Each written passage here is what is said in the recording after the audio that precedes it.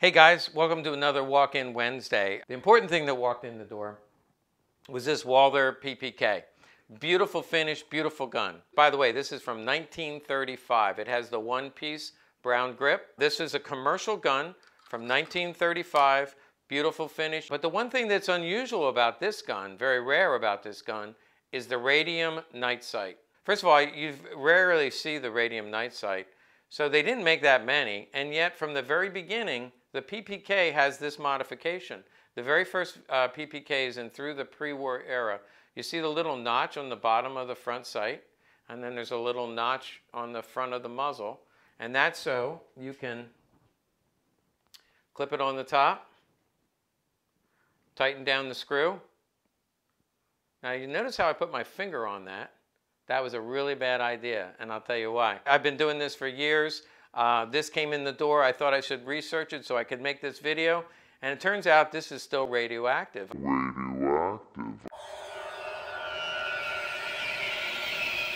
I was always told, oh, they don't glow in the dark anymore, and in fact they don't.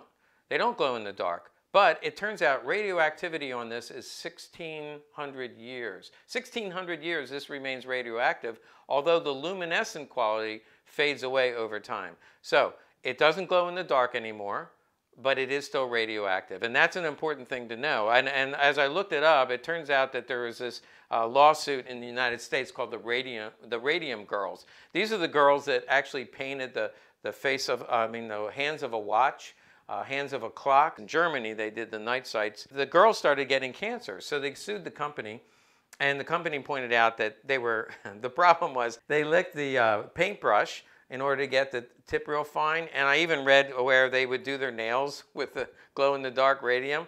So they were ingesting the radium.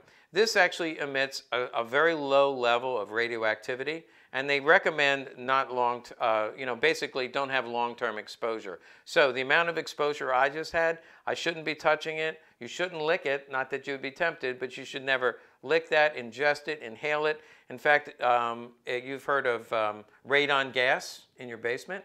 Radium naturally occurs in the earth, and the radon gas comes from radium. So if you have it in the earth, you have to get it out because it can be cancer producing. So it's still radioactive. Be very careful with it. I'm going to go wash my hands. Don't stick it in your pocket like I did and walk around the gun show all day. Too close to the boys. If you ever want to have children, you don't want to do that.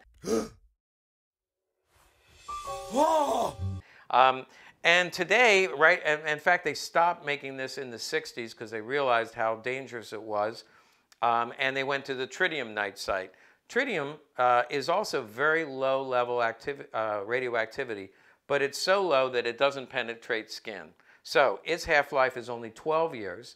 So if you have the tritium night sight, you can actually buy the paint and reapply it, but I'm told it dulls, the luminescent dulls down over a period of 12 years. You can put it in your pocket. It doesn't penetrate skin. So I'm told it's perfectly safe. That's what they say about a lot of things, like cell phones. And then later on we find out it's not so safe. So be careful. Don't stick it in your pocket and carry it around for a long period of time. Most of all, don't lick it and don't put it on your fingernails. Thanks for watching, and stay tuned for more Walk-In Wednesdays. Hey, check it out. Push the subscribe button. Blah, blah, blah, blah. Hey, check this out. Push the subscribe if you want to be notified about our videos, or pick one of these recommended videos.